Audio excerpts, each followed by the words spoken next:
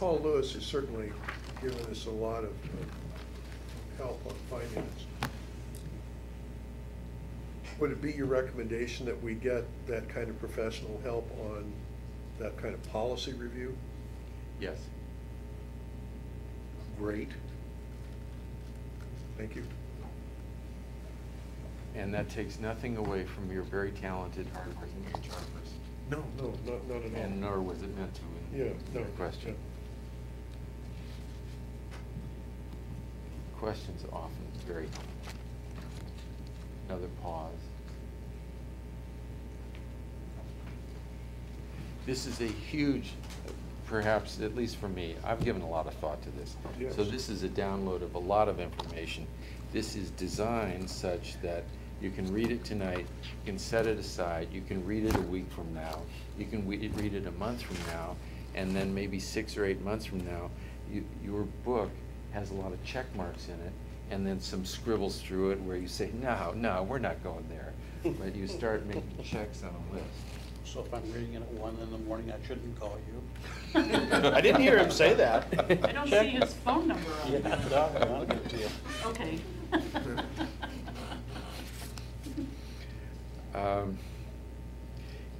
In the course of particularly in the course of the city administrator recruitment, I worked very closely with your HR director, and I chose the words here with care, like always. I thought she showed professionalism, knowledge of the subject area, and insightful good judgment.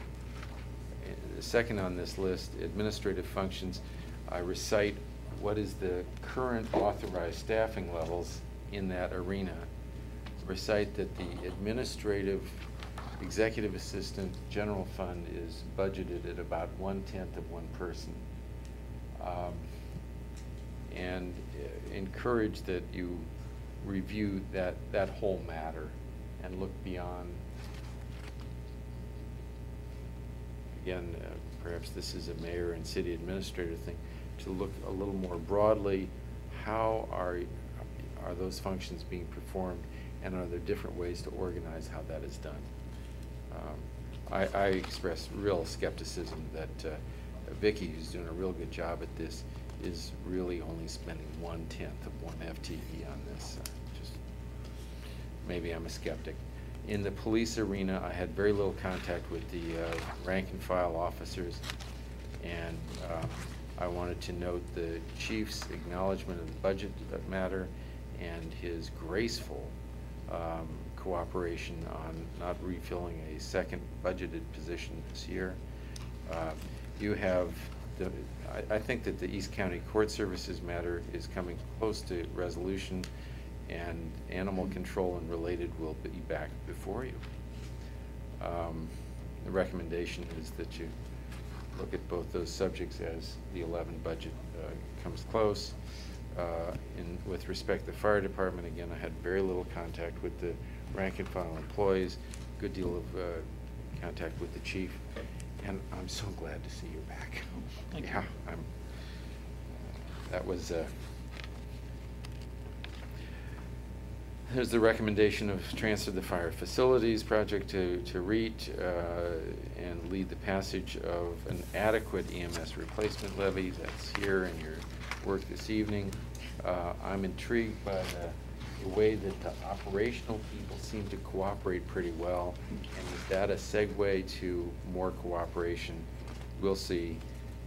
Sometimes what seems easy to me is not hard. I mean, it's not easy in the real world. In the legal arena, I wanted to note Mr. English's fine work on several items with quick turnaround times, and just surface the question that I think is in several people's minds: what's the succession, and what do we do when Don English doesn't want to be city attorney anymore? I had a lot of contact with Public Works. The need in that arena, in my opinion, for focused, steady leadership is critical. There have been so many potential projects demanding at the top leadership's time and energy that I think real disciplined, strategic focus on priority projects is essential in that arena. You all, as council members, you always get utility rates. To the degree you can, I urge you to let the real costs of service drive your rates. And I know that that is easier said than done. Invest in infrastructure and seek outside funding sources. There's a little list of the sources. My experience is to be really successful at that, you have to have a multi-year approach and not go after everything all at once. Choose strategically and then just drive, to use sports talk. Deliver the planned and funded projects. You have a number of those. In the parks arena on page 14, I was impressed with your lead person and with the energy of your Parks Commission. They just seem real enthusiastic, and that's a gem. You have multiple things on the parks plan, and again, it sounds like a theme of mine. I think that I'd recommend focus on achieving some things rather than trying everything will serve you best. In community development, the department and key staff are experienced and professional. Touched a little bit about the idea that perhaps there's ways to cooperate with the neighbors to share costs and keep the staff intact. And nearing the end of all of this, several of the ideas, there were clues from the staff and clues from your discussions. One of the ideas here at the end is that you look very carefully at engineering. In 09 and 08, we as Washougal as an organization spent a lot of money on engineering. And I'm not criticizing the value you got out of that. It's not my job to analyze that in detail. But the amount that was spent was very substantial. And I think there's a possibility of bringing on an in-house city engineer as an alternative to some of those contract expenditures. It may give you shorter lines of communication and some other advantages and fund itself. If I were in Mr. Scott's position, I would be following the general fund and I would ask the most searching questions on every great idea about the general fund expenditures. And people might come to think of that as almost obsessing on the general fund. But once again, to go back to the beginning,